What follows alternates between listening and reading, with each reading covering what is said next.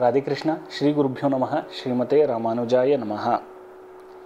Welcome to Thirukkolur Penpillai Rahasyam episode number 48.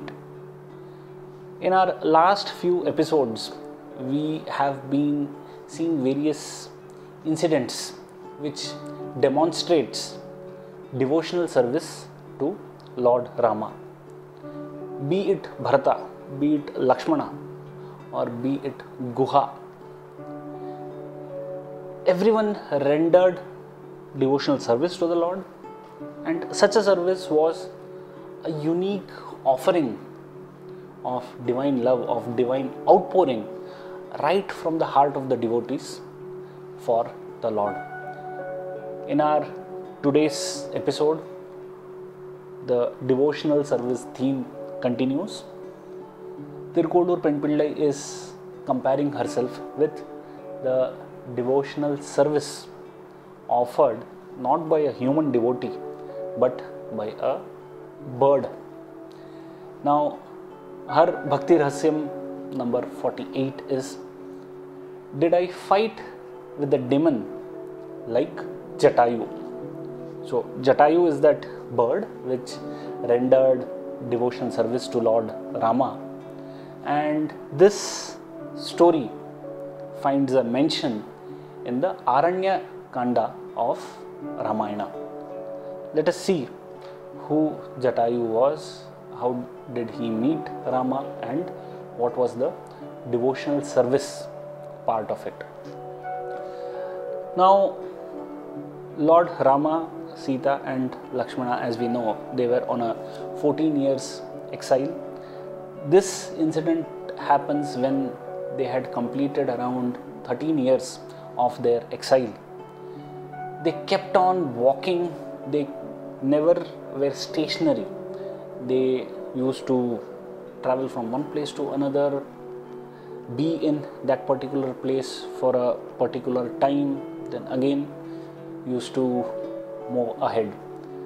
This way, the trio had started from Ayodhya in the north, and in their 13th year, they were somewhere in the southern part of India, of Bharatavarsha.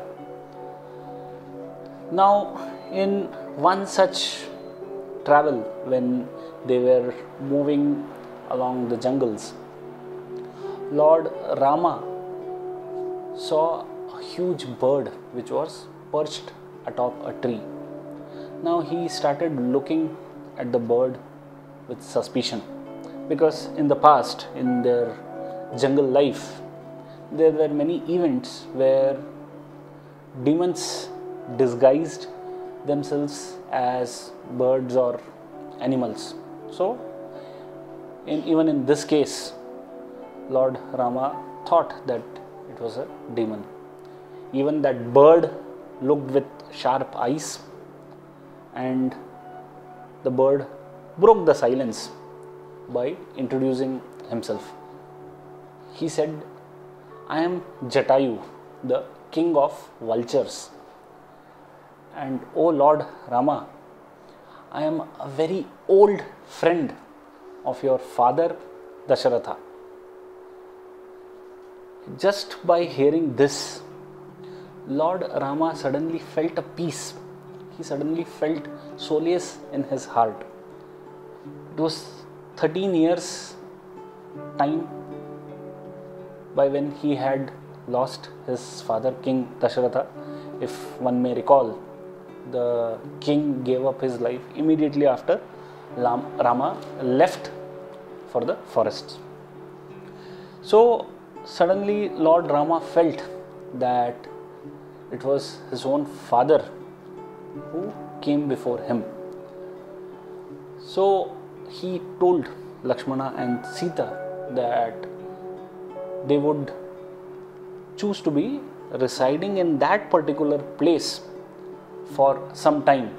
This way, they could enjoy the fatherly affection of Jatayu. Even Jatayu says the same thing. He makes a request for Rama, Lakshmana and Sita to stay together in that particular place. Jatayu says that should Rama and Lakshmana go out into the forests for, say, fetching food or for some other purpose, he would be there looking after Sita. So this bond developed very quickly between Jatayu and Rama. Now days passed with this company enjoying the time together. Various incidents happened which we have not gone in detail as a part of Ramayana. Just some glimpses, and then we will come back to the connecting story here. There are incidents where Ravana's sister Shurpanakha, she meets Rama, Sita and Lakshmana, and Lakshmana cuts off her nose when she tries to misbehave with Rama and Sita. With pain, she rushes to her brother Ravana. Ravana is infuriated that someone has the daring to cut off his sister's nose. So as a revenge, he decides to attack Rama and kidnap Sita. So he devises a plan where he asks his minister Maricha to take the guise of a golden deer. The plan is this deer should run in front of Sita. Sita would be captivated by the beauty of this deer, and this deer, that is Maricha in disguise, should accordingly lead Lord Rama on a wild goose chase. So with this plan, they start the implementation. So Maricha, as planned, he disguises as a golden deer, and again, as per the plan, Sita is captivated by the beauty of this deer, and she lovingly requests the Lord to get this deer for her as a pet. Now Lord Rama and Lakshmana both are in two minds if this deer is also a demon, but Lord Rama is overcome by the request of Sita and he starts chasing the deer. Now part A of the plan is successful here. What happens next is this deer, that is the demon in disguise, he runs across the jungle, and because he is himself a demon, he has all these magical powers and he makes himself vanish. Now, as if Lord Rama didn't know, he also pretends that he is a normal human being. He doesn't know all these supernatural things, and he runs behind the deer. He is frustrated, he is exhausted that he is not able to catch the deer. And at a particular moment when the deer appears before him, he thinks enough is enough and he takes his arrow, and with one shot the deer is killed. Now immediately when the arrow pierces this deer, as per part B of the plan, the deer, while giving up its life, it assumes the original demon form of Maricha, and he lets out a shout, "Oh Lakshmana, oh Sita." Now the motto was to confuse Lakshmana and Sita, who are outside the denser part of the jungle where this chase happens, that it is Lord Rama who is in danger. Immediately Sita forces Lakshmana to go in search of Lord Rama, sensing that the Lord has met with some kind of a tragedy or a dangerous event. Now Lakshmana tries his best to counsel Sita that it is actually, he senses that it is a demon, and he also names him, it is the demon Maricha in disguise. So Lord Rama is all powerful, so no harm will ever befall him. This is some kind of a trick which is going on.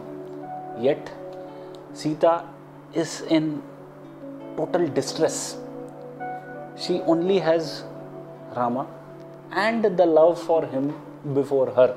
So she rebukes Lakshmana in the harshest words, that Lakshmana is forced to leave that place, leaving Sita unguarded. Now Jatayu is there, but the bird is asleep on the treetop. That's when the final leg of the plan is implemented, where Ravana comes as a sage, in the guise of a sage, and he talks to Sita. Now when he gets the right opportunity, he assumes his form as Ravana and asks Sita to come with him. Now Sita is infuriated. She says she will never see any other person other than Rama. Now that punctures the ego of Ravana, and that's the time when he writes his own destiny. He forcibly kidnaps Sita, he drags her by her hair, and he takes off in his Vimana, that is the aerial chariot, from the southern part of India to Lanka. Sita cries desperately for help. She requests each tree, each animal, each bird, and that's when Jatayu hears the cries. He immediately stands up for Sita and poses as an obstacle to Ravana. Now Ravana is surprised seeing such a huge bird. First of all, Jatayu tries to counsel Ravana, saying that this act of kidnapping another person's wife, and that too Lord Rama, who is an avatar of Vishnu, will spell a doom for him. But what to say about a person who is filled with lust, who is filled with ego, pride, anger? Nothing could stop Ravana. That's when a physical battle ensued between Jatayu and Ravana. Jatayu, with his powerful claws, he starts inflicting injuries on Ravana. In spite of his old age, he valiantly fights off Ravana. Slowly, Jatayu takes control of the battle by killing the horses which are attached to the chariot, and at one point he also manages to break the chariot, thereby Ravana falls to the ground. Again, the terrible battle starts, where Jatayu is inflicting injuries upon injuries on the various body parts of Ravana. At one point, this bird pulls the hair of Ravana, and the demon is in such a pain that he feels this is enough, now he should kill the bird. So with his sword, he just swings and he cuts the wings and the legs of this bird. Now again, Jatayu would have had the upper hand, but for his old age, he was totally exhausted when that time came. Otherwise, till then, it was Jatayu who was inflicting these wounds. But when exhaustion took over, Jatayu could no longer fight. That's when Ravana saw that chance, and he fatally injured and finally killed the bird. Now Sita is desperate. She looked lovingly at the bird. She recalled all those past memories when she was there with Jatayu along with Rama and Lakshmana. But Ravana gives her no time to lament. He just pulls her off. Now with even the obstacle of Jatayu gone, he just flies off towards the southern direction, that is towards Lanka. So yes, a very sad story. Thirukkolur Penpillai catches this episode that this bird had such a devotion, such a dedication for Sita, that he, in spite of his age, he fought off the demon king, and finally he did not choose, he did not care about his life, and he met such an end.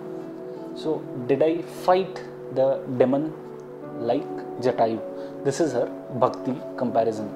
Now the devotional service did not end here. Jatayu was lying on the ground, but life had not left him. He was waiting for that moment when Lord Rama would come, and he would then narrate whatever happened and give him the clue that Ravana had carried off Sita in the southern direction. And as he prayed for it, Lord Rama, so once this fighting was happening, Lord Rama, when he realized that the demon Maricha had shouted, "O Lakshmana, O Sita," while giving up his life, he also realized the trick, and that's when the thought dawned upon him that Lakshmana would come searching for him and some danger would befall Sita. So he rushes towards the hermitage where he was staying, and he sees Lakshmana on the way. He is angry. Why did Lakshman leave Sita alone? So there is a dialogue there. They go to that hermitage, find that Sita is not there. Like a madman, Rama is just running from trees to trees, asking whether these trees have any clue where Sita has gone. Finding no answer, he and Lakshman, they wander from one point to another. Finally, they come to this spot where they see broken chariots, dead horses. Then he finds this bird in a pool of blood. At that time, Rama, when he sees the bird from the distance, he again feels that, oh, this is the bird which has killed his beloved Sita, and it is resting. He doesn't recognize Jatayu from a distance. After a point in time, when he comes closer, when he takes a closer look, that's when he realizes, oh, this is Jatayu. He is further saddened. Jatayu has just that last few moments of life left in him, where he narrates whatever happened, and he points towards the south, that this is the place where Ravan has took Sita. With that, he gives up his life. So that is a double tragedy for Rama, of losing his wife and losing a fatherly figure. So overcome with grief, he and Lakshmana, they do the final rites of this bird Jatayu. So Jatayu, by his devotional service of fighting for Sita, as well as his love and affection for Rama and Lakshmana, what did he get in return? The Lord himself performing the final rites for the bird. So such was the devotional service, the purest of the service, selfless without any ulterior motives, and the relationship was also of father and children. So this story is actually very emotional. It has a sad ending, unlike our other devotional comparisons where the ending is always a happy one.